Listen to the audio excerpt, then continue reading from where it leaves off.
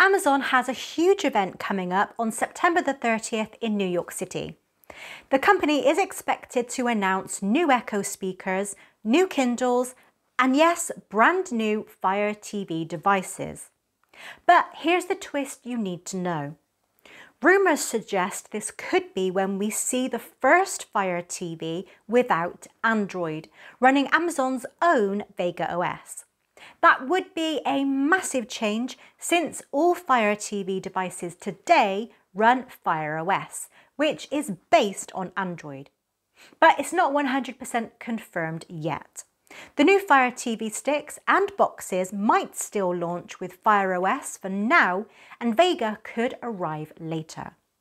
Meanwhile, partner TVs like those from Panasonic or TCL are expected to stick with Fire OS built on Android 14, keeping things stable and making sure big apps like Netflix and Disney Plus work on day one.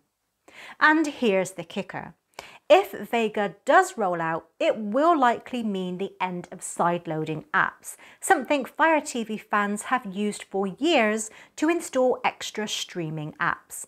The invite for the event teases even more: a TV, a Kindle in the corner, and Alexa's glowing blue light. So we could also see new Echo devices and maybe even a colour Kindle Scribe. The bottom line is, this event could be a turning point for Fire TV, and I'll be covering every detail as soon as the news breaks. So hit follow if you want the full breakdown on launch day.